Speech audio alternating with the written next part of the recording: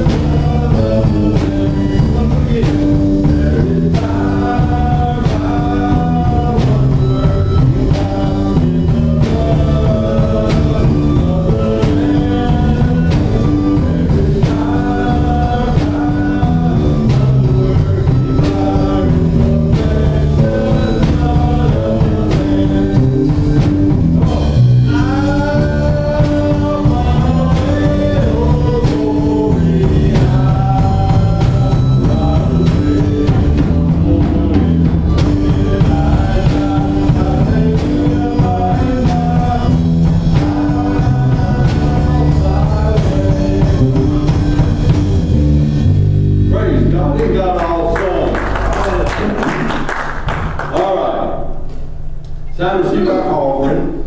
And you've already just put a drop it in the plate up front. If you've already dropped it in, that's cool. If you haven't dropped it in yet, put it in your hand, hold it up. If you've already put it in, just hold your hand up. If you've got your offering, put it in your hand, hold it up. We're going to say this together. Ready? I lift my offering to you, let it please you, O Lord. This is my seed. Although it leaves my hand, it will never leave my life. You will multiply. Accept my seed, O Lord. Isn't God good? Give another hand clap of praise. Now, how many has a spoken prayer request? It's not really a prayer request, it's a praise report. After a year, Walter went Tuesday, had those swab tests, passed everything. Father, we thank thank you, Lord, for your grace. We thank you for your mercy. We thank you, God, for all that you do and all that you say in your word. We thank you, God, that you are alive and well and everything is done, Lord, in our lives, God. You're watching and you desire control. I ask you right now, Lord, to help us, Lord. Touch Jeanette, touch Catherine's mom, touch my wife, touch Barbara, touch, Lord, Frankie. Lord, they all need a touch in their bodies. I ask you to touch them right now. Lift them up, Lord. I know with this rain, it really does affect a lot of people in a lot of bad ways. Help them. And we thank you for it right now. In the name of Jesus we pray. The church said? Amen. Amen, amen. Out of that time. Ready? Here we go. Y'all ready to sing some more? Put your hand in the hand of the man who heals the Lord. Put your hand in the hand of the man who comes to me. Take a look at yourself and you can look at others. Put your hand in the hand of the man who comes to me. Every time I look, the whole book of wonderful. When I'm reaching hard to the chorus to live in Lord.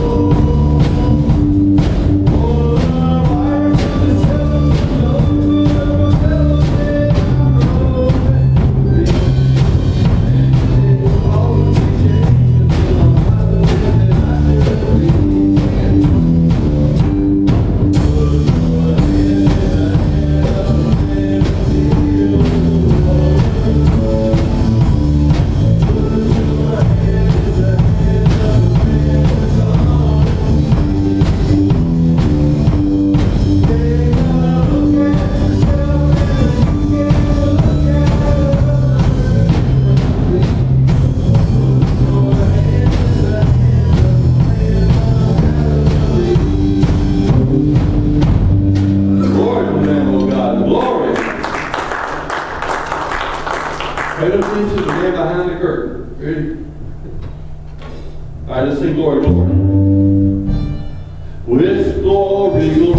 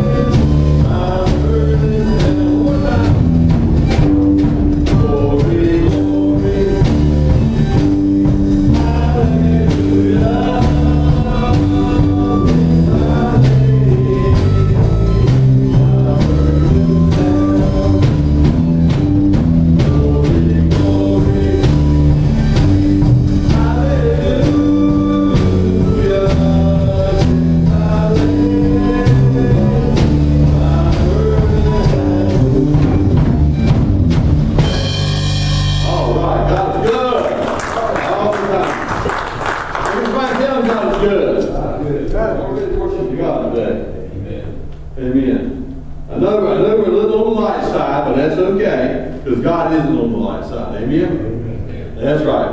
I heard about a guy named John. John was driving home late one night when he picked up a hitchhiker. As he rode along, he began to be suspicious of his passenger.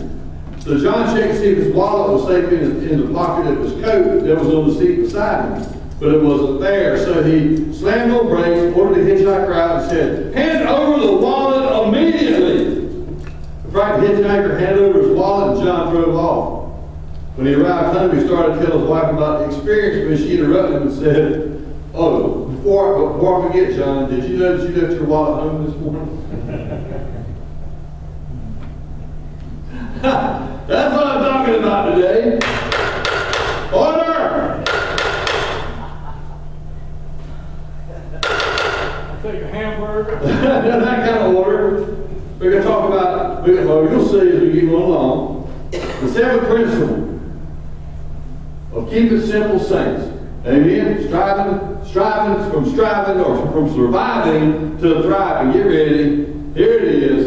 Do not judge. Do not judge that you will not be judged. Here it goes. Ready?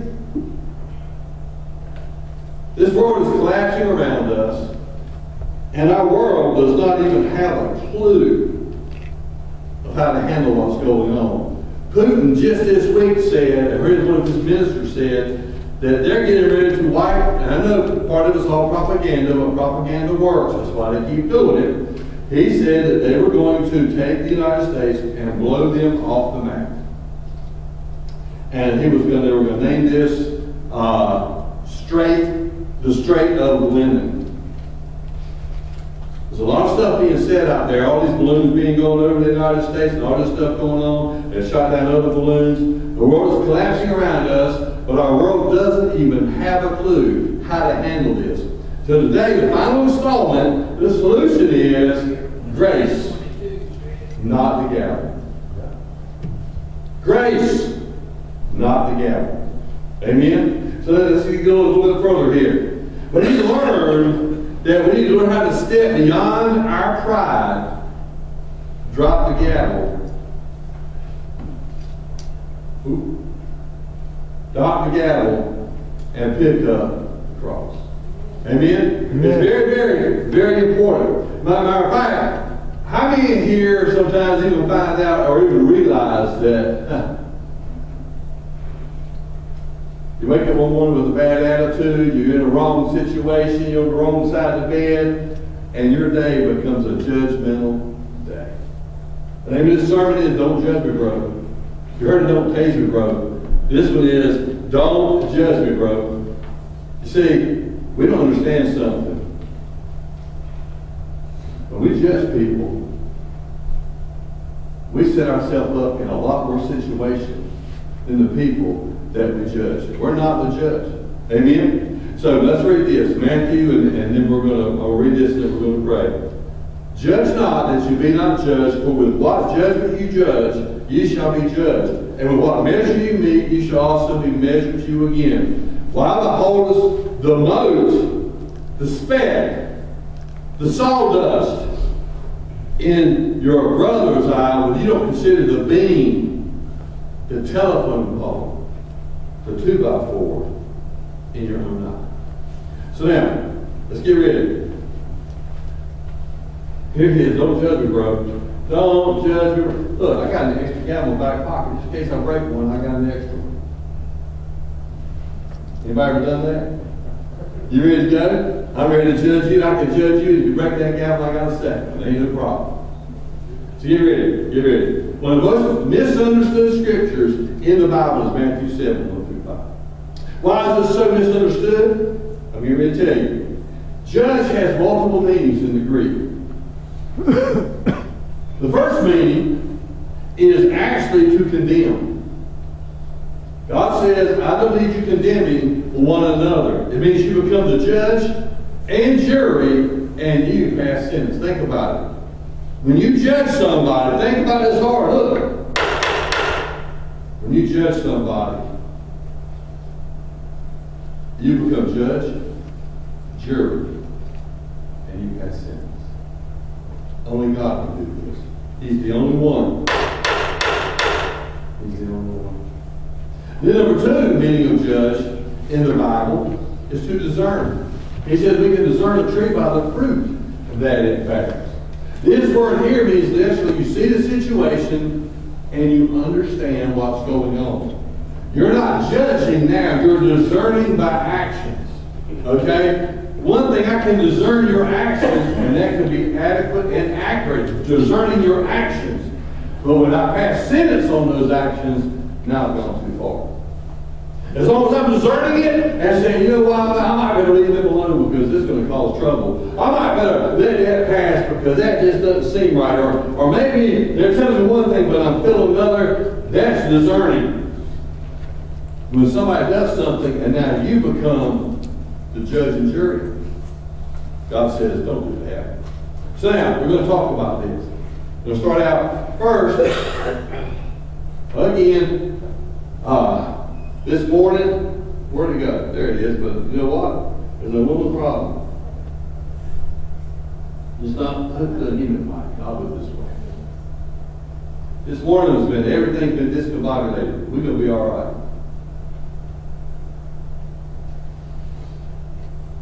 Like, it's a very short video. Matter of fact, it's so short you don't even see it. Hold on, please hold on. Don't judge me. Hold on. I was trying to send it out, and I had to shorten the file. And I think what I did was look at the wrong button up here. Hold on. Yep, it's the wrong one. That's why it's not there. Hold on. Don't judge me, bro. It's coming. Like that. Yeah, don't do it again. All right. Here we go. Now we can see it. Y'all ready?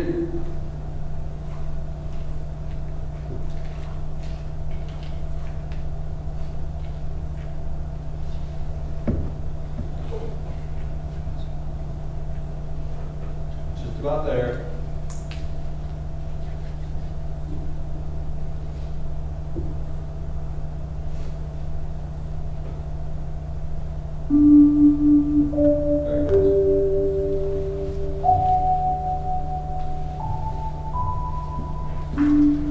Okay, so I have a confession to make. I'm a judgmental person. You might not think it to look at me. Then again, maybe you would, if you're judgmental like me. But I don't often take the time or energy to put myself in someone else's shoes. I kind of thought it would be easier once I became a Christian, but it's not. It actually got harder. But somewhere along the way, I got the idea that it was my job to discern others' faults so that I could steer them on the right path. Wait a minute. Is that what the Bible says? You see, at the end of the day, I'm really just a selfish person. My thoughts and my actions, they're usually based on my own little world and how I perceive it. It's easier just to look at the little clues about people, feed them into my own little formula, and spit out my analysis of who I think they are and how right or wrong their behavior is. The real problem is that I get so fixated on people's actions, I completely miss out on their heart. I don't put myself in their shoes at all. I want them to wear mine.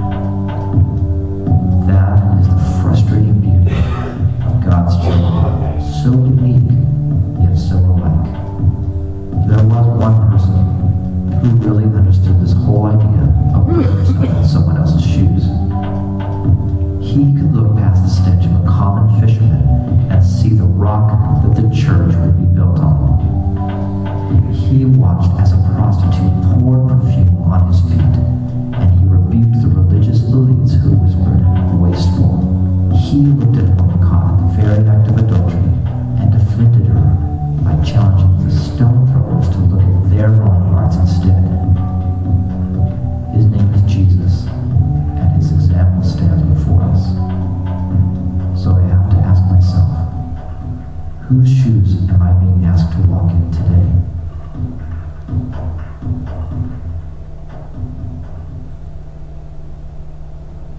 Wow. Somebody say wow. Wow.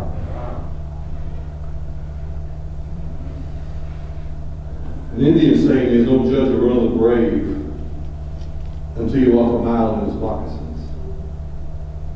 Wow. Judge not, and you shall not be judged. Condemn not, you shall not be condemned. Forgive, and you will be forgiven. Luke 6:37. Again, let's just take this. I want to show this scripture. These scriptures have been ringing in my head for several weeks now, but I've been trying to get it all together. And this actually was going to be combined with last week's sermon. And I felt like the Lord was telling me, no, this needs to be all on its own. And so that's why I got gavels. Got Brother Wayne brought a gavel, and I brought a gavel. Just in case this one doesn't do the job, I got two gavels.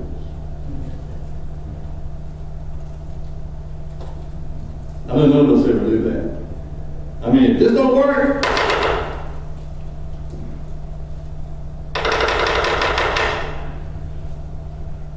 all right.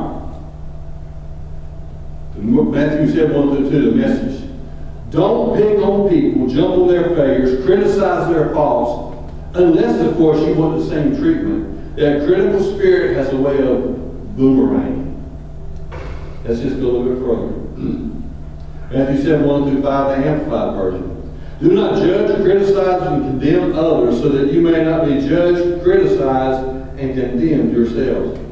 For just as you judge and criticize and condemn others, you will be judged and criticized and condemned. And in accordance with the measure you used to deal out to others, it will be dealt out again to you. Why do you stare from without at the very small particle that is in your brother's eye, but do not become aware of and consider the beam of timber that is in your own eye? Or how can you say to your brother, let me get the tiny particle out of your eye while there's a beam of timber in your own eye? You hypocrite. First get the beam of timber out of your own eye, and then you'll see clearly to take the tiny particle out of your brother's eye. If we're not careful, but that just has to do with church folk. Just church folk on Sunday morning. I got to use that on Sunday morning. That scripture needs to be used 24 hours a day, on your job, with your spouse, with your children, at your job, at Walmart, at Food Line, wherever you go. If you can keep this in your mind and keep this in the forefront, God can use you to help a lot of people. Amen. Yesterday when Linda got out of the hospital, I had some plans to do some other things. So I sent her home and I said, you go to bed, you get some rest. And so she was sleeping. And I had other things. I had the whole day planned out of doing something to help somebody. You know, other plans of working actually with my hands to help some other people. And every place I went to Walmart, and I'm not kidding, God's my witness. Every aisle I walked down, somebody stopped me. And I wound up, I don't mean just cutting and carrying on, I'm talking about counseling. I counseled every aisle I walked in, and finally as I was getting ready to leave, I saw a couple I did not recognize, and I walked up and I went down and picked up some lettuce. I said, finally, I got down the aisle, nobody knows me. And a man cut me in and said, aren't you a preacher? And I said, yeah. And we got talking, and I said, okay, now every aisle. Amen. And then I walked out the door, and the lady was, checks your bags. She said, aren't you in here kind of late? And I said, yeah, but I got in here early. She said, what happened? I said, I've been talking to people everywhere. She said, no, watch this, I love it. She said, no, you were doing God's work. And it's important that you were here today. And I said, praise God. I get my car and go home and then start over again. So again, if I don't go to Walmart and start criticizing people, condemning and thinking, blah, blah, blah, blah, then God would never send them to me to talk with him because I would have had the wrong attitude. Let me just stop a minute, a little side road, and later on when they do this, I'm not sure, and I don't have it written down on notes. It's just so much stuff that, God just throws in, up there. When God says in James, if you look at James 3:1-12, talks about the tongue. It says, likewise the tongue is a small part of the body, James 3:5, The tongue is a small part of the body, but makes great boast. Consider what a great forest is set on fire by a small spark. When he talks about your tongue, and this is usually how we judge, it starts with our attitude. We see something going on and we get a bad attitude towards what we see because, you know what? I don't know your intentions. I really don't know exactly what you're doing. All I know is what I perceive. God gave me the ability to discern. And as I'm trying to discern, but I don't have all the facts, now I'm discerning wrong, and then I get a bad attitude, and then I start condemning. So watch. Here's the tongue. First is powerful. It said in verse 3, like a small bit, turning up a huge horse. Verse 4, it's forceful, like a small rudder steers a massive ship. Verse 5, it's dangerous, like a tiny spark, it ignites a great forest. 6, it is devastating. It was like a searing fire, burning the whole body. Verse 6 again is corrupting, like an evil force and instigated by hell. Verse 8 is untamable, like a restless evil full of deadly poison. Verse 10 is contaminated, like a two-faced hypocrite, both praising and cursing others.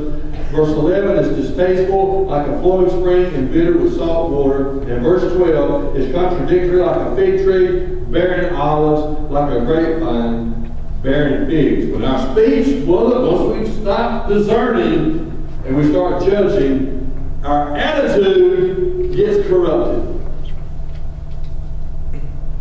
And once our attitude gets corrupted, our actions soon follow. And usually the way our actions follow is through the tongue. When we should be helping somebody, we wind up hurting them. So let's just go a little bit further here.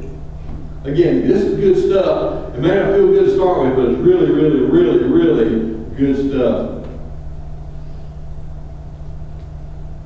Why does God forbid us to have this type of behavior, this judgmental behavior? Number one, it undermines His love, and it undermines the love in the body. Number two, it destroys community. People don't even trust anybody anymore. It creates defensiveness and distrust. It violates the kingdom's value of mercy and grace. So again, Matthew 7, 1 through 3 in the message again, don't pick on people, don't judge their failures, don't criticize their faults, unless of course you want the same treatment. That critical spirit has a way of boomeranging. It's easy to see a smudge on your neighbor's face and be oblivious to the ugly sneer on your own face. Now we're going to dig down really kind of deep right now. Y'all say lower the cloud, Pastor. I'm glad you asked. Ready? Get ready. God says, don't judge me. We don't know the storms that she just had to walk through. Well, let it sink in. Don't judge a person. You have no idea what they're dealing with on the inside. You have no idea the storms that they've just been through or the storm that they are facing. So watch this. Number one, reasons why we don't judge other people. I just got a few reasons. I won't keep you long today, I promise. But if I do, don't judge me, bro.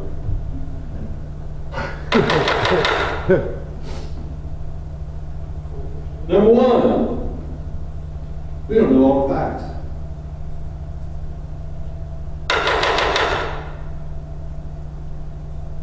We don't know all the circumstances. I promise you all the facts are never known. We don't know what happened to make them be this way. We don't know why it happened because all the causes are just unknown. And there's also many behind the scene facts. And all there is to know about a person is never known. So, how can we criticize? I find myself sometimes getting kind of tough on people. And I got to stop and say, wait a minute. It's not my job to reprimand them. It's my job to understand them. Everybody in this church, everybody, is carrying around a bundle of pain within you. There's no exceptions. Everybody you know is fighting a battle. Some of the pain is pain now. Some of the pain is pain that happened just a while ago or maybe years ago, and then some of it is childhood pain.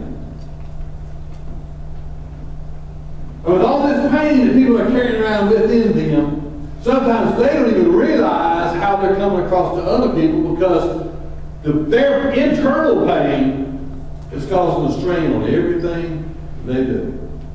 I have discovered, Psalm 109:22, I discovered this about people, not just over at Pitt Detention Center, because Pitt Detention Center, these people are corralled, these people are court-ordered, these people are in a position where they have no other choice. If they don't do what they're supposed to be doing, they're going to wind up going to the general population, and they're going to pull more time, and blah, blah, blah, blah, blah, blah. But people on the street, a whole different story. People in the church, a whole different story. If we're not careful, we'll see somebody in the church and, Pitt Detention Center, yeah, they're locked up. I understand they got some pain somewhere, and I understand why they acted the way they did. But when you start talking about somebody in the church or somebody in your family,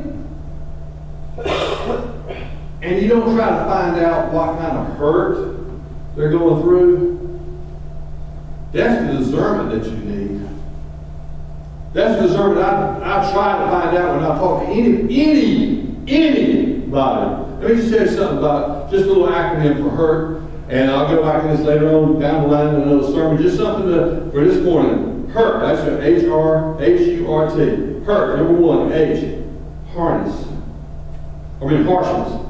Harshness. There's a lot of people here who's hurt all their life. Maybe not these words, but they feel these words. You're not even worth any kindness.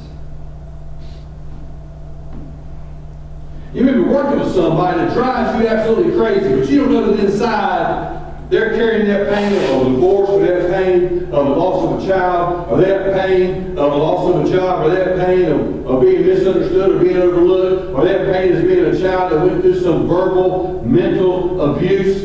And in their mind, all they can think of is, I deserve harshness because I'm not worth any kindness.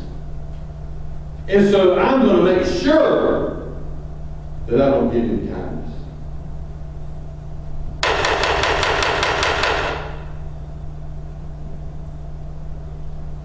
You, unconcerned, because they say, I have no value. My wife, when she left me, told me I have no value. My kids tell me I have no value. My daddy told me I have no value.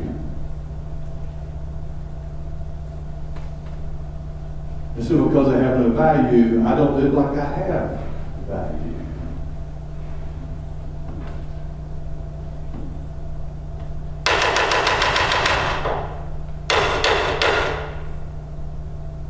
That makes it hard to swing this thing up. Or rejection. You're not acceptable.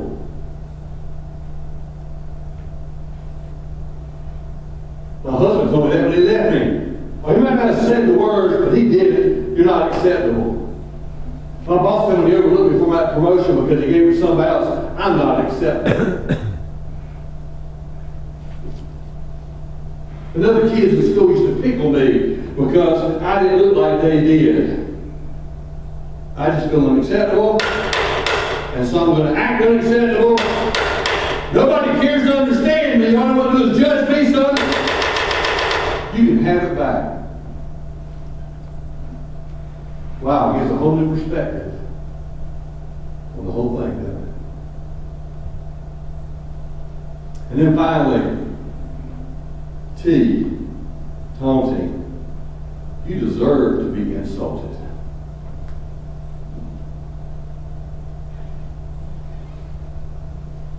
I can't tell you how many people have come to me and said, I deserve what I'm getting. And I go, really? Yeah, because that's all I've ever been. I deserve it! And I'm going to give it back.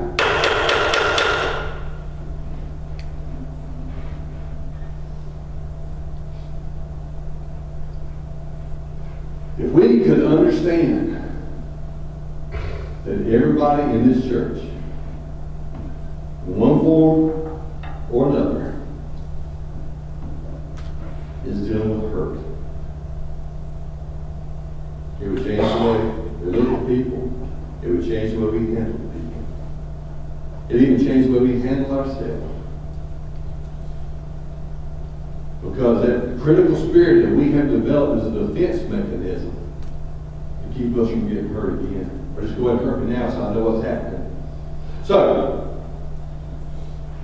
we can only discern people's actions. That's it. I can only discern your actions.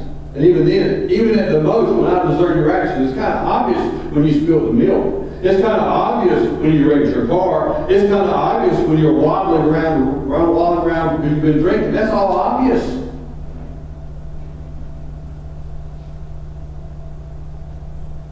But only God can judge their intentions.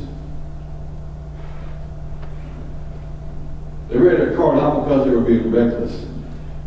They wrecked their car because their mind was on something entirely different, because it was hurt or something going on inside of them.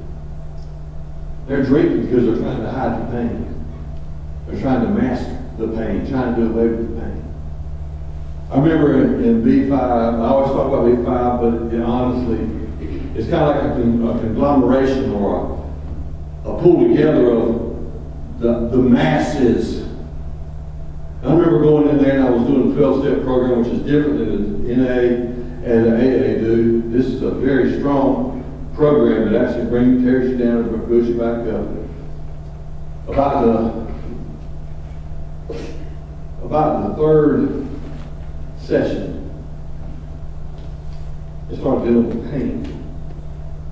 It started dealing with parents. And I said, okay guys, you don't have to share this with anybody. You don't have to even share it with me unless you want to. It's fine. But I need you to work this out. And I got them writing letters to their parents. Then I got them writing letters of apology to their parents. I got them going back and forth, and I thought that was going to be the end of it. And then some of these big old burly guys said, Pastor, can I read mine out loud? I said, sure. And that big old guy, the first time I saw him, I was scared of him because like he could just bite a 2x4 in two. Tears rolling down his face as he was reading. And I looked around at some of these other rough-looking guys, and they were sobbing. The other guy said, can I read mine? I said, sure. And the sobbing continued. These guys were at each other's throats until they read this. And now all took turns reading the pain. And then forgiving the ones that brought that pain. And asking for forgiveness for what they've done because of that pain. That day was a turning point. It changed the whole situation, and the guys jailed. Because up until that point, they were judging each other. And after that day, they started pulling together because he understood they were all fighting hurt on the inside. It was a very powerful day. I'll never forget that day as long as I live. And remember what happened that day. So now, we don't know all the facts. I don't know everything. Look, I don't know all the facts. I got two sons that were born to me, a daughter that was adopted, and two stepchildren. I got, my first wife died, I married again. And I promise you, I don't know all about all of them. I don't know all about DC and Daniel. I didn't know all about Bethany. I don't know all about everybody. I know what I know.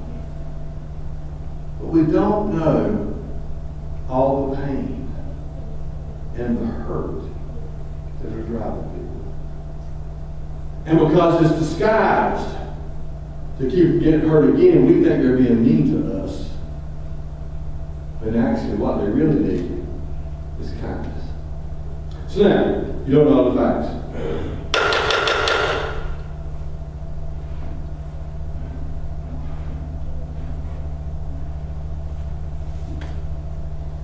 Number two,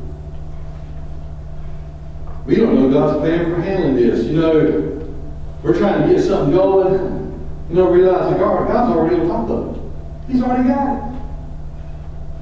You may be part of the problem or part of the solution by the way you're handling it. If you're judging them, you're part of the problem. That's an ouch moment or an amen moment. And so it's very important to know that God didn't go, oops, I missed that one. I'm sorry, I am so sorry, I didn't see him going that way. Wow, what was I doing? I must have been watching Bonanza. Little Joe, I thought he was going to die. I didn't have a chance to watch. No.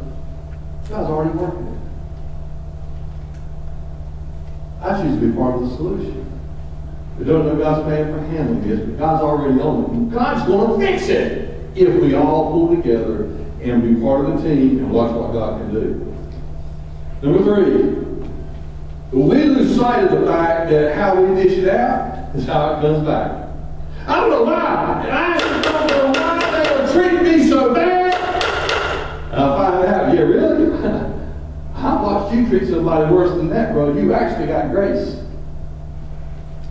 Yeah, but they deserved it. Oh, so now you judge.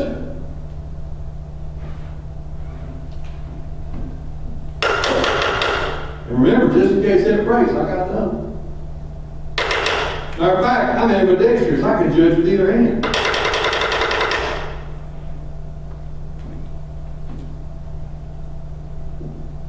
Next, here's the hardest one of all.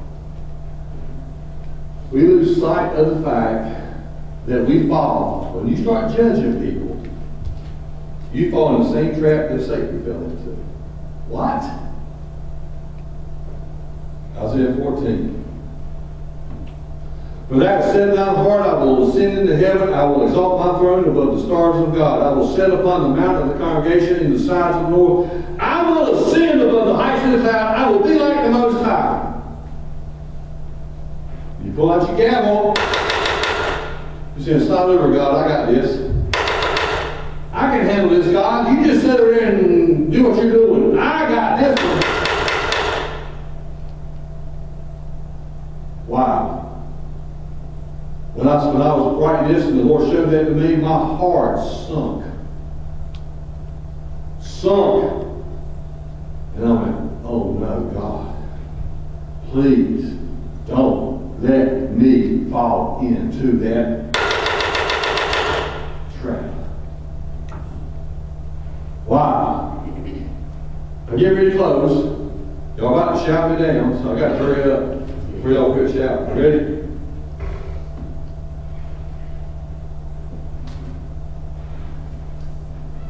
Kind of like I did earlier. Don't judge me. You don't know what storm I've asked her to walk through. God.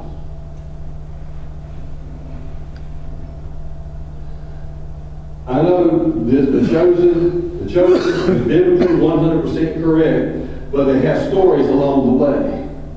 The side stories are perceptions of what could have been going on, or what was going on, or what they would think would happen. But anyway about it, Simon Peter in the last, and here's a spoiler for you. Simon Peter in the very last episode, his wife had a miscarriage. And he got mad at God. He said, I'm healing other people. You got me sitting over here preaching these words, and I'm doing things to heal other people, and my wife has a miscarriage.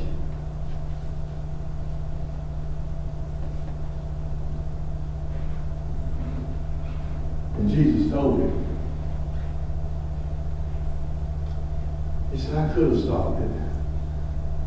He said, but you don't know it now. But later on, this is going to, you and your wife both, it's going to make y'all stronger, and y'all going to be used by me in a powerful way. I walked the halls of many times in the cancer center. God, I don't understand God. I've prayed for many person and seen them well. Here's Bethany saying, Daddy, don't stop fighting for me. Daddy, she gets sick, don't stop fighting, Daddy. Don't stop fighting, Mama. Don't y'all stop fighting for me. I remember that day when the doctor said, we've got to stop the chemotherapy. And I looked at that doctor and said, she asked me not to stop fighting for her, Doc. We cannot stop. And she said, Mr. Linton, if we don't stop, the chemotherapy will kill her. We're going to keep on doing radiation on her back, but we're stopping everything else because it's going to kill her. I said, but I gave her a promise. And the doctor looked at me and said, Mr. Linton, your promise is intact. He said, because you're still fighting for her. Even right here, right now, you're fighting for her. And I need you to understand that whatever we do now is very, very touchy. Whatever we do can kill her. The only way to give her a chance is to take her off of this.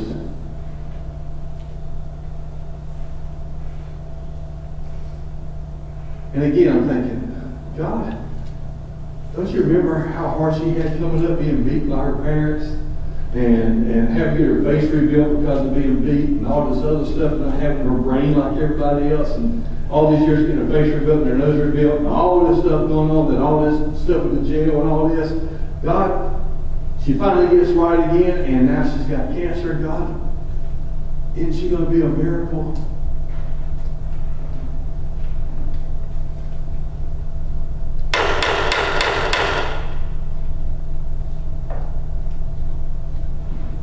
God said, in my heart, you got to trust me.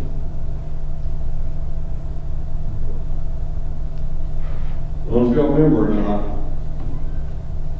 C.C. and Daniel made that video that was played during the visitation. And it was her story of her life in pictures and small videos. And the very last thing, it was her last birthday party. They were singing happy birthday to her. And when she reached, she was laughing and cackling. And when she reached over to blow out, she pulled her hair back and blew out the candles. And as she blew out the candles, the screen went blank.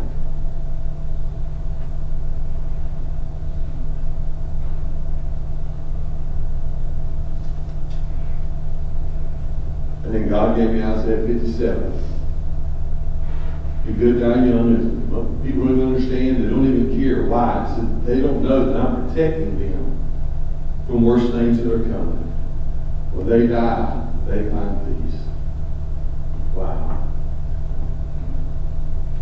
Don't judge me. You know what storm God's asked me, you, whoever else to walk through. When you start judging people like that, first you get a wrong view of God. He's the judge, not us. Sometimes we forget He sees the whole picture. He sees attitudes, actions, motives. He sees it all. We don't. We get a wrong view of others. God looks on their heart. We can't. We just look on their actions. Then we get a wrong view of ourselves because God said you judge yourself first, not the other person. You judge yourself. And when you judge yourself, no matter how bad the other person's being, it really helps. And just so God's got a sense of humor, and He's got a way of getting right to the point.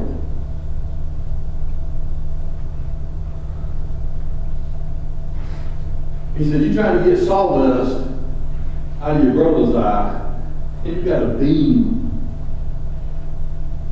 One translation is telephone pole in your own eye. Wow. It's powerful. You see, just to move all over misunderstanding, God put in verse 3. He said, it's just powerful. See, here's the final thing about judging. I want you to think about this. Very, very powerful. This is not about discerning, it's about judging. There is a difference. You have to discern in order to lead people. You have to discern in order to help people. You have to discern in order to live a healthy life. You have to discern. Okay? But judging is different. Judge or judge, jury, and you pass sentence. So watch. Finally, judging blinds us to our own condition.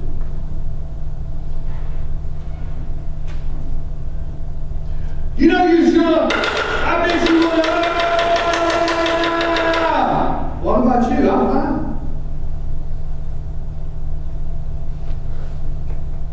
Well, you got a problem?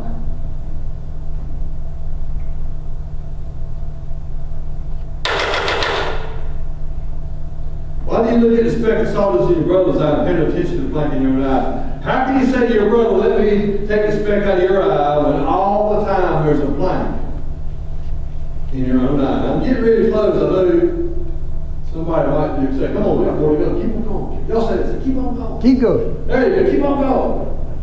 All right, I'm glad you asked. At least Eddie did. I got to remember that. Eddie, I got you down for merit badge. Ready?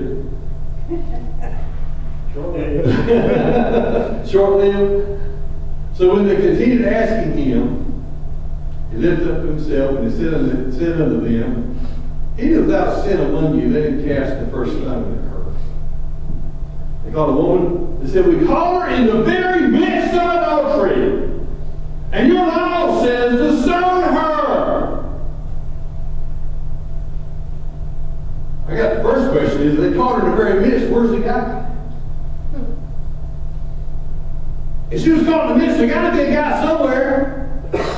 Where's he at? Well, he's my bud. I won't hurt my bud. So Jesus just looks down and goes. And they said, well, come on. And he goes back down again. He goes, okay, you without sin, cast the first stone. I really believe he was saying, you were with her last night. And you were with her before him. And what happened to your buddy? I see him over there. Yeah, he's writing all this stuff down. I really believe he was showing them that y'all ain't so yourself. John said this, they said, tempting him that they might accuse him. Jesus stooped down with his finger on the ground as the burning hot. So when they continued asking him, he lifted up himself and said, he that was without sin among you, let him cast the first stone at her. Nobody. Nobody. Y'all say it. Nobody. Say it again. Nobody. Nobody that I know has the right to throw a stone, including myself. So now, remember, there's a difference in discerning. God said you're supposed to discern. You look at a tree. If you see me through an apple tree, and I go to a strawberry bush, and I'm trying to get strawberries, you get your apples, but you have a strawberry bush. I'm sorry, I'm trying not to judge. Really? God said discern. So, I did it again. Here we go. Here we go. Just quick, a little run through. We're getting ready to close. Oop. My other mallet's pulling my pants out. I got mallets everywhere. I'm ready to go. I'm ready.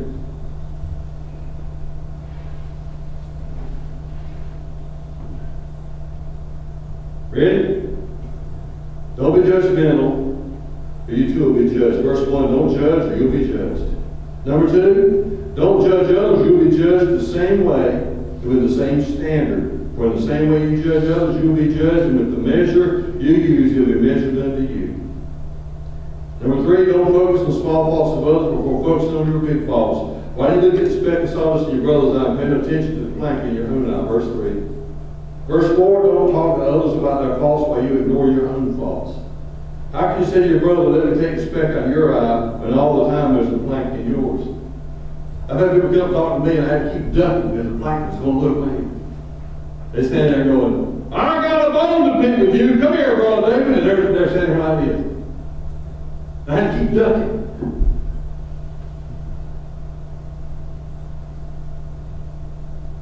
Don't be hypocritical. Correct your faults before correcting someone else's. You hypocrite. It's one thing for you to call me a hypocrite, because you can be wrong. But when God calls me a hypocrite, you hypocrite. First take the plank out of your own eye, then you will see clearly through the speck from your brother's eye.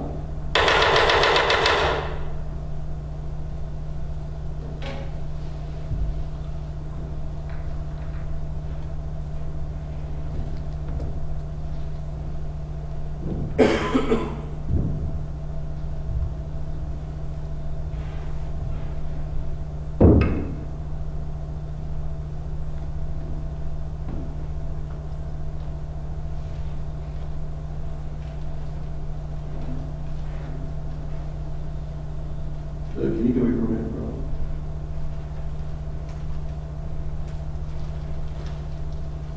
want you to walk around. I want you to give everybody one. Just give them one. Just one. Everybody one.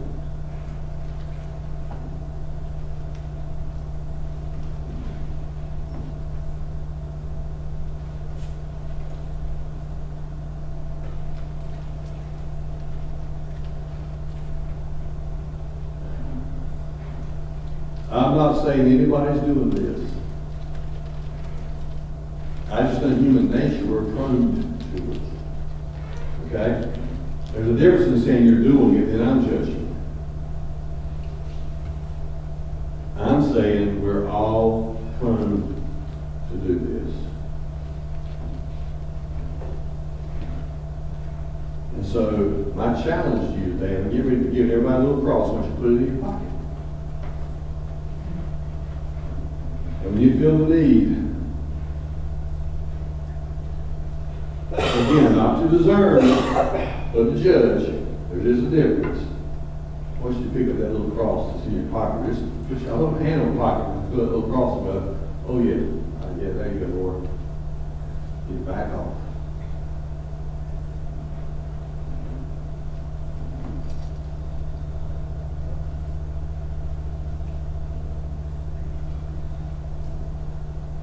God is almighty. God sees what people are doing to you. God sees what people are doing to themselves. Hurt people. Because they're so busy trying not to be hurt that they hurt the other person because of false beliefs in their mind about themselves and false beliefs in their mind about you. This week, please, first ask God,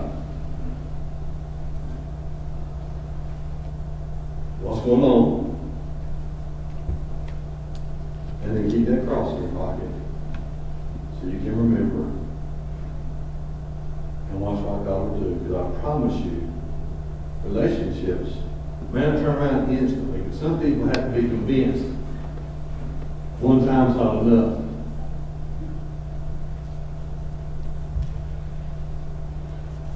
But you keep on acting in this manner, I promise you God can start healing in a very powerful way. Now, when everybody stand up, we don't have any music there, that's fine.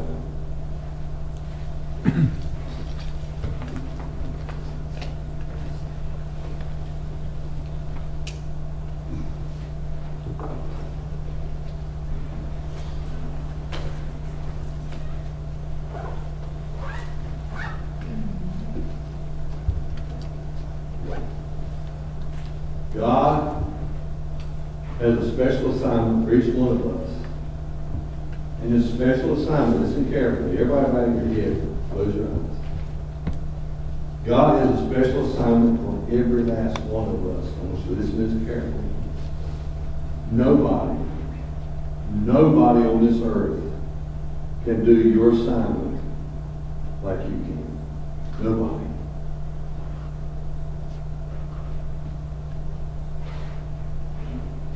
But in order to carry out that assignment, all these things we've been talking about over the last 7 sermons have to be in your life. It'll keep you from maladjustment. It'll keep you from hurting instead of being used for healing. All 7. Go back and look at it. You can find them on Facebook. You can find them on YouTube. Go back to all 7 sermons. It is so important that we have these characteristics. So not only do you have a calling and a job and an assignment that nobody on this earth can do like you. Nobody. As usually I'm showing you, you'll quit sabotaging yourself. And God can go ahead and open the doors and use you. You can look over just a minute. There's something special about this cross. Bethany and I were in the Walmart parking lot just before she died. And this guy was selling crosses.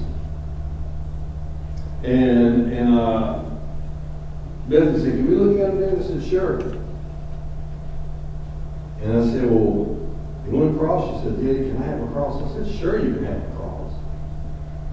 And she had a cross that's been her bidder. Now we keep it where we can see it all the time. It's actually in another room.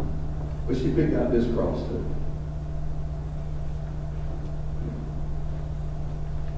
And when I see this cross, there's one thing about Bethany. She was hard-headed. Lord knows that was the hard-headedest girl I've ever seen in my life. But another thing thicker than her skull was the size of her heart. Amen. She could forgive and forget. She could forgive. She could reach out. She would do it all. She to me was an awesome. I'm not trying to put her on the plateau because like the rest of us, had her faults. But one of her gifts was grace. You know, some people just seem like they can pray for folks and they're healed. Other people can do whatever, preaching, blah, blah, blah. Hers was she could just exhibit grace like nobody ever seen. And when I see this, I think about it. And I said to myself, God, I hope I have the ability and will develop the ability to show grace like Bethany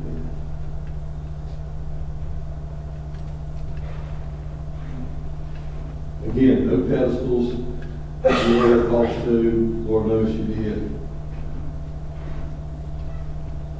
But her grace, capabilities was amazing. Now, did ever get about it, that close? I know this probably seems to be the toughest one of all 7, but honestly, this was just the icing on the cake, kind of solidify all the good stuff on the inside. Please, if you didn't see all 7 of them, haven't been here for all 7, please look them up. If you want, I can get a good outline from all 7. Your assignment is more important than you would ever imagine, especially in this last day. And the biggest problem that we confront in fulfilling our assignment is us. God has a mighty, mighty, awesome thing if we just let Him do it in us and through us and for us. Every hit by every eye close. First, let me just ask, if nobody's looking around, I'm here to say that number one, I am not as close as I need to be with God. I really should be a lot closer than I am, but I've let all these things you've talked about in the last 7 weeks get in my way.